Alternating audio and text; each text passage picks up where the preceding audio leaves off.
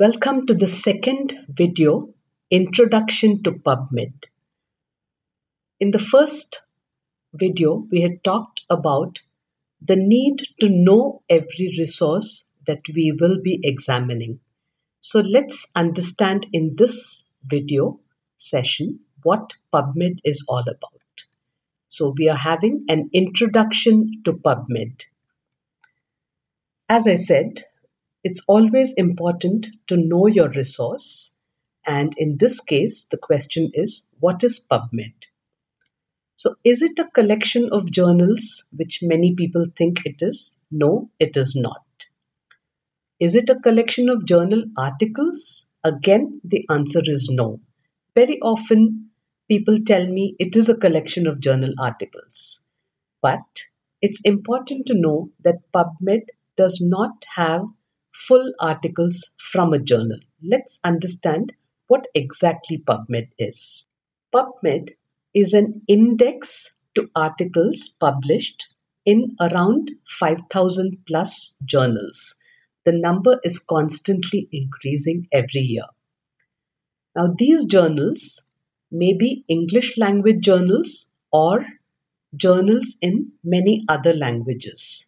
But as I said earlier, the full article is not in PubMed and PubMed is only an index. So what is an index? Let's understand that.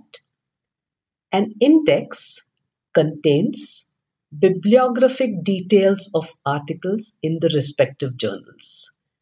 Bibliographic details of an article means who is the author of the article, what is the title of the article, what are the journal details, the name of the journal, the volume number, issue number, page number, etc. And if there is an abstract, which is a short form of the article, that also is in the set of bibliographic details. Many articles may have lot more bibliographic details than this, but these are the most common bibliographic details about a single article. So PubMed for any journal, it means it contains these details for all the articles published in all the issues of the journal. So again, if I correlate to the telephone directory, if I'm listed in that, will have my name, my address and phone number, but the directory does not fit me inside the directory. That's the kind of difference. So remember, PubMed, the database, does not contain the full text of the articles. It may link a bibliographic record to the full text on the journal website. And whether that article is free or not on the journal's website is the publisher's decision. It is not PubMed's decision whether the article is free or not. A lot of people complain PubMed does not give us full text. PubMed never promised to give you the full text. PubMed, the promise is it will contain an index to every article from journals which are included in PubMed. And in addition, they link to the full text article if they can do it with all the technological requirements being right. So that is exactly what PubMed is. Again, remember, the PubMed database is compiled in the National Library of Medicine, USA. The whole database is on the website of the NLM. For every journal selected for inclusion in PubMed, the editor has to send every issue to them and also provide access to the full text articles to the NLM, which means from the issues that they send electronically, they import the bibliographic details and they have access to the full text articles on the journal's website. There are some questions that are frequently asked, so let us answer these here. First one is, what is the difference between PubMed and MEDLINE? MEDLINE was the original database compiled by the National Library of Medicine, before it was hosted on the internet. It in fact first started as a print resource called the Index Medicus, and when computerized cataloging started, it became a computerized resource called MEDLINE.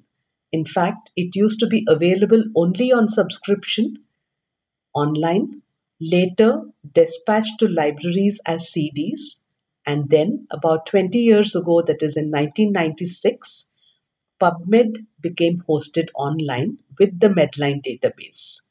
Once it came onto the internet, the PubMed website, the NLM that hosted it, decided to include a lot more journals, but they were not part of the original Medline database. It's a separate database. The two databases together become PubMed.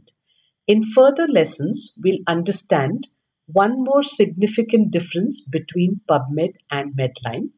In short, the Medline articles get descriptive tags about what each article is about, whereas the new journals that have come in, which are not to be included in Medline, do not get those descriptive keywords. The second question, what is PubMed Central? PubMed Central is what is called an archive. It is a place where full text articles are deposited. So here it is not an index to journals, but the full text archives of different journals. What makes it different from the journal website? In the archive, you may not get information about how to subscribe to the journal and more.